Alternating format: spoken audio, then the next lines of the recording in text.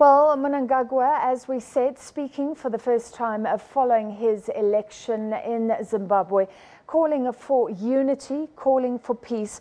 Mnangagwa beat a rival, Chamisa, from the MDC in those results announced last night. He gained more than 50%, meaning there will be no runoff. The MDC leader since, of course, claiming that these results were rigged and vowing to challenge the outcome. This afternoon's media conference by Chamisa was not without that drama for journalists. So as we showed you earlier, police chased the journalists away from the hotel. They were later allowed to return to that media conference. Joining us now on the line from Harare is Sunday Times journalist Ray Ndlovu. Ray, so this seemed heavy-handed from police. On the other hand, they've since apologized. What do we focus on? Well, what we saw in the afternoon was a heavy-handed approach by the police because they thought that the meeting was not sanctioned and it was, in fact, a political rally. And only after the intervention of the Minister of Information did the police then allow the meeting to go ahead. The Minister of Information, Simon Carmore, actually came to say, allowed the journalists to have this press conference, and then it proceeded.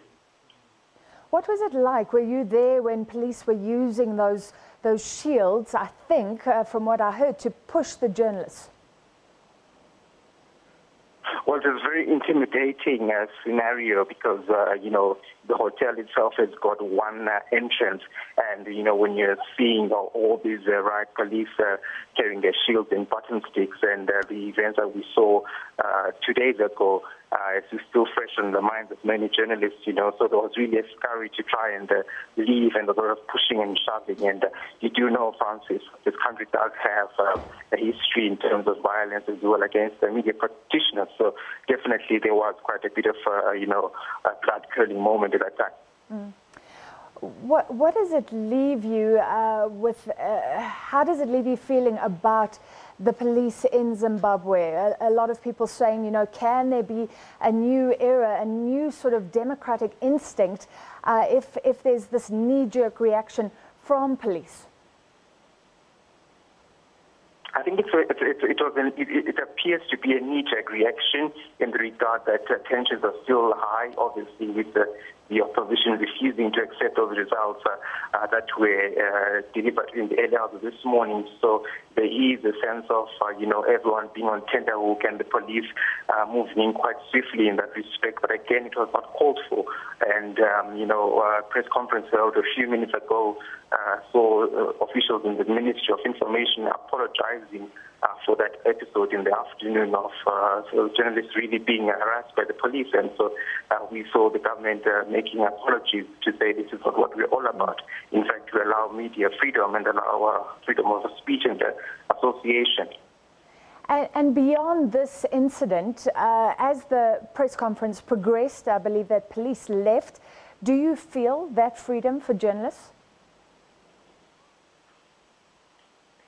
Sorry, come again, Francis? I'm saying generally, do you feel free as a journalist to cover what you need to cover in Zimbabwe? Well, yes, we have enjoyed a modicum of freedom to a certain extent the last couple of months. But again, I think the incidents which you've seen, especially this week, have just raised even further the stakes, of operating as a media practitioner. But as long as you are registered and accredited by the relevant media agencies within the country, there is, an allowance in terms of operating, and we haven't seen in that respect any interference with our work. Do they often check your credentials? Just describe how journalists interact with law enforcement officials generally. Well, the credentials that I'm referring to is with the Zimbabwe Media Commission, where as a journalist you are, allowed to practice according to the law, because this is at law in terms of, being recognized as a journalist who works in the country, whether you're a local journalist or you are an international journalist, or, you may be a journalist, a local journalist working for an international publication. So it covers quite a wide array of different forms of accreditation requirements for media practitioners in the country. All right, thank you very much. Sunday Times journalist Ray Ndlovu speaking to us from Zimbabwe. And of course, as he said, police have apologized for chasing journalists away from a press conference. They seem to think that it was some sort of political meeting, allowing the journalists back, and apologies also from the entourage with the new president-elect Emmerson Mnangagwa a short while ago.